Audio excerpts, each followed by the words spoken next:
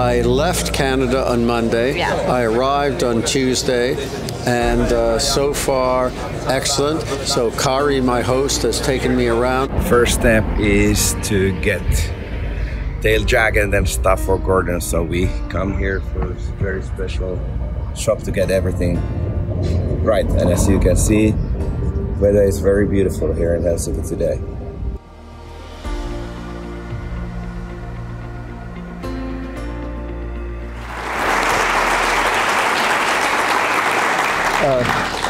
Thanks very much, Kari. Both an honor and a pleasure to be here to talk about the past, present, and future of evidence-based medicine.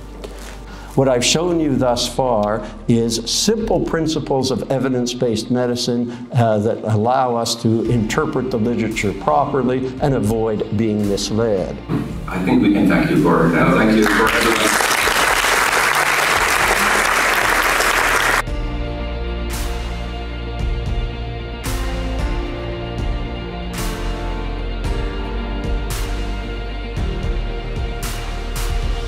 So we had a wonderful quiz.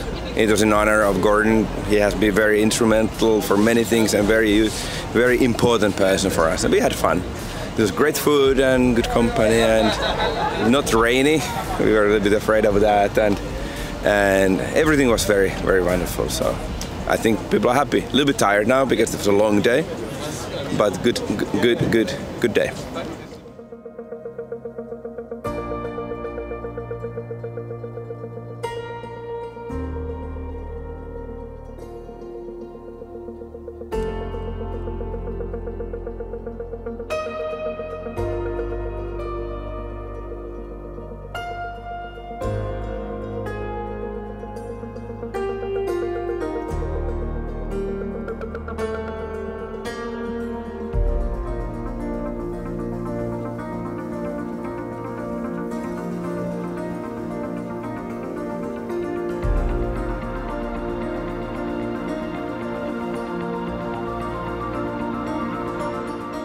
Guyatt,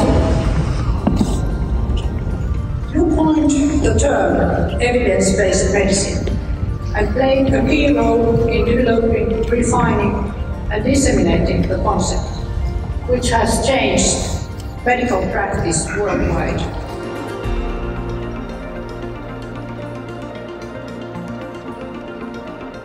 I wondered, the honorary doctors are an extraordinary group of very accomplished people, done remarkable things, and when I was told that I was going to be speaking on their behalf, I wondered why had they chosen me.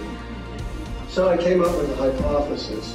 Of all the non-Finnish honorary doctorates, I'm the only one without a prior PhD. This means that, along with the young doctors, I am the one being promoted.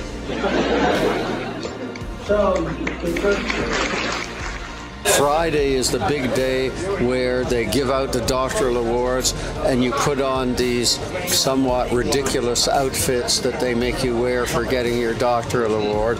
That is actually my big challenge on this trip, putting on these outfits which are very complicated to put on. So we'll see.